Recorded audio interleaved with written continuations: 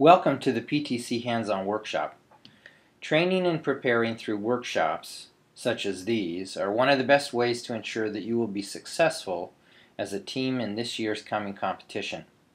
PTC is offering this workshop because we believe that the better you understand the product development process, the more successful your experience will be in designing and competing with your robot. Design is one of the most exciting activities you can possibly be engaged in.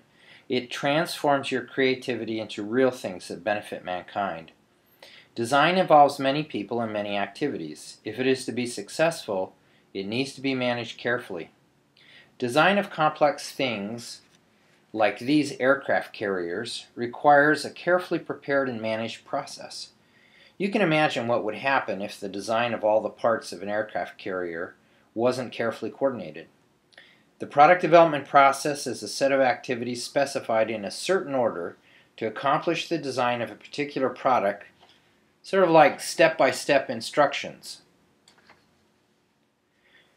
The product development process involves tasks that are grouped into 4 phases. The first phase is concept development and preliminary design. The second phase is the detailed design, prototype, and test. The third phase is manufacturing, planning, and production, and the fourth and final phase is field support and product retirement. The concept development and preliminary design phase is when your team brainstorms as many solutions to the problem as possible and then selects the 1 or 2 concepts that you will pursue in your design process. The detailed design, prototype, and test phase is where the design work happens. The concepts selected in the previous phase must be designed and tested to make sure they will work.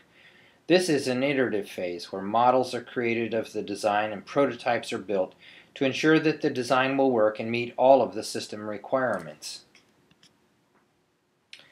During the manufacturing, planning, and production phase, you prepare plans for how you will manufacture your design and then procure the materials and build the product.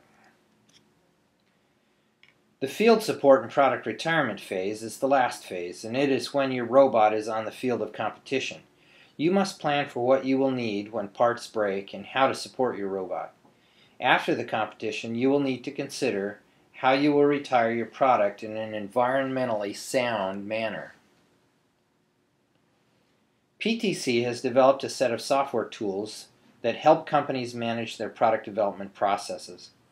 Windchill, MathCAD, and Creo Elements Pro are software tools used by engineering companies today to help manage their processes.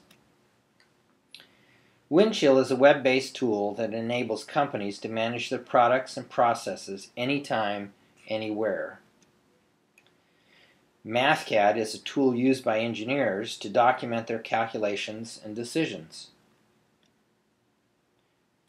Creo Elements Pro is a tool used by companies to build digital models of their products and then test them in a virtual environment to see if they will perform as designed. So now let's review. The product development process is made up of 4 phases: concept development and preliminary design, detailed design, prototype, and test, manufacturing, planning, and production, and field support and product retirement. In this workshop, you will learn about each of these phases and how to use software tools to help you achieve a successful product. Now we are ready to do some exercises to help you learn about these phases.